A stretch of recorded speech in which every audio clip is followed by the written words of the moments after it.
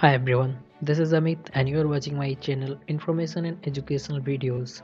In this video, I will cover all the important points related to JEE Main 2021 application and exam.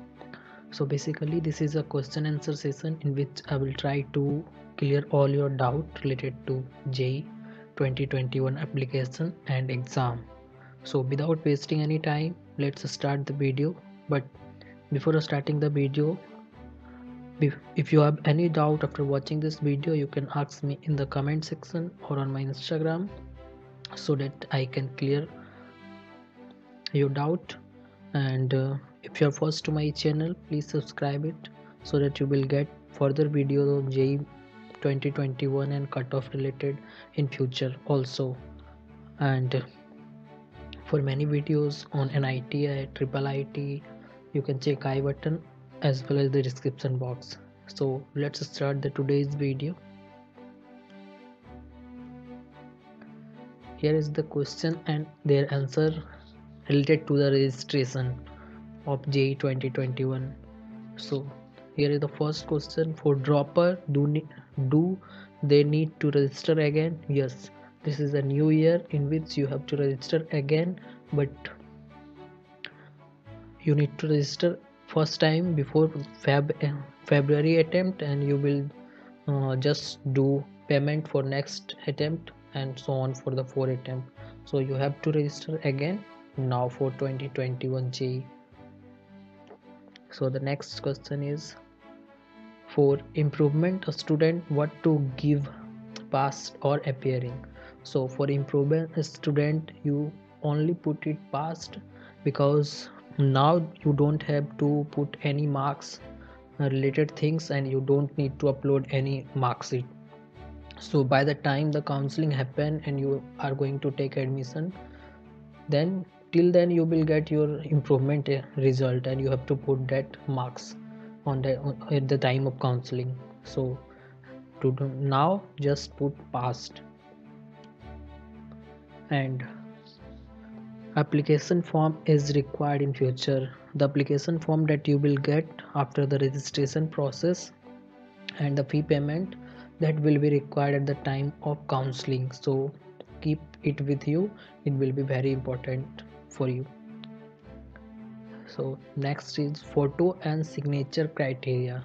So the photo should be as clear as you can provide, and it may be color or in black, don't really matter, but your photo should be clear and it should be as recent as possible. You can use last year photo, but they said in the information bulletin that you should upload the recent photo. So use recent photo, it will be better for you. uh, and signature, the same signature you have to do at the time of examination, so be sure about that. And how to resize the image if you are doing by yourself on your mobile or laptop, I will talk about that later.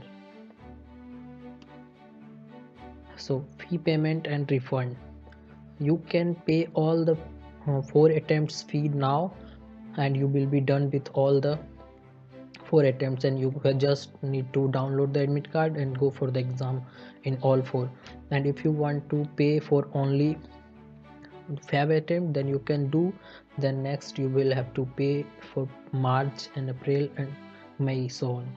So if and suppose if you paid all the 4 attempt fee now and you want the refund for second because you can't attempt due to any other reason, then you will get the refund for second attempt. And if you want third attempt refund, then also you can get the refund.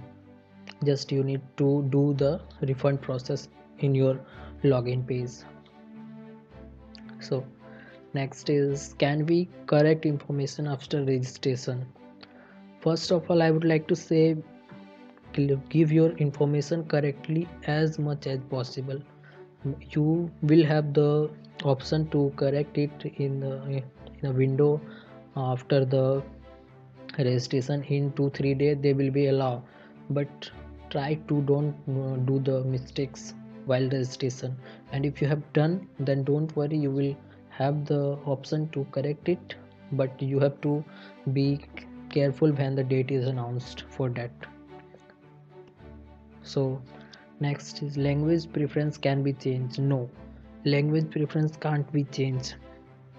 So be aware of this and select the language that you are comfortable with, because that language will be appear in the real examination.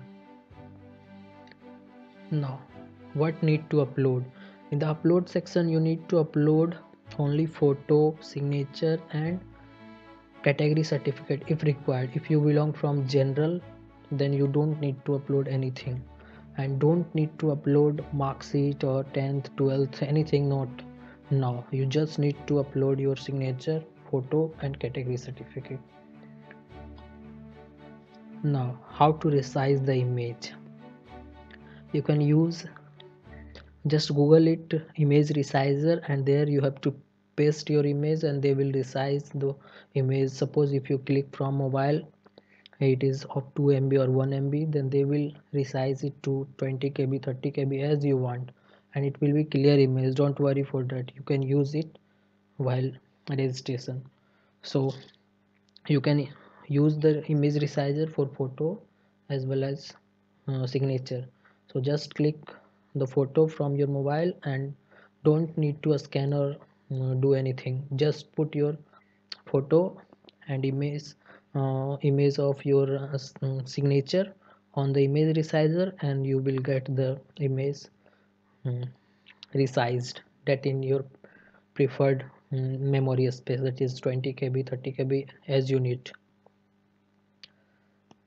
So now I will talk about the general question and their answer. So is 75% mandatory? Yes, it is mandatory for all, whether you are dropper or not. If you are going to give the improvement exam, then don't worry, you will get your result improved above 75%, that you will be, then you will be considered for the admission. And what is the home state eligibility? So just listen carefully about this, because this is a very important thing, you should know it.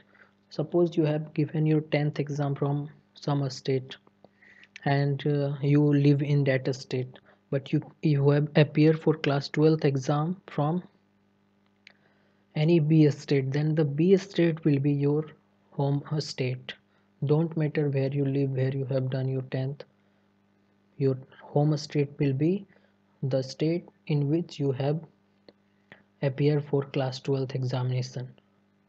And suppose if you have done your class 12th examination in state A, and you are going to appear for improvement in state B, then also your state of home state eligibility will be a state A. So the home state eligibility will be your 12th exam state in which you have attempt the class 12th exam first. So I think it is now clear uh, about the home state eligibility. You should know it very well. And now after registration you should use national test abhyas. It will give you estimation of your marks that you are going to get in the original exam. So here they provide all type of exam, so you can do it after completing your syllabus.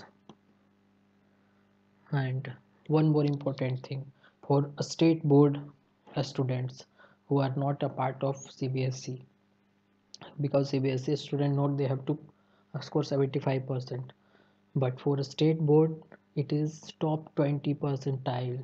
There is no fixed percentage. Suppose if you are belonging from a particular state in which 20% student got above 60% marks, then 60% marks will be the cutoff, that is top 20 percentile will be considered above 60%. So this is the meaning of top 20 percentile.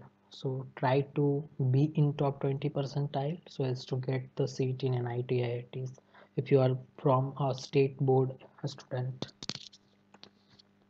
Now, can we register separately for each attempt? Yeah, no. The registration will be done now only, and you have to pay the fee again and again. and you will get the admit card. Just because the registration will not done every time, you need to just register before first attempt, and if you don't register first attempt then you can do the registration. That means you have to do the registration only once. Yeah, that I have said earlier. You don't need to register again and again, you just need to register one time. So that's it about JEE 2021 important information. I think you should got your doubt clear, and hope you find this video useful for you regarding the JEE 2021 registration and exam. So if you like this video, please subscribe my channel and share this video to your friends. Thanks.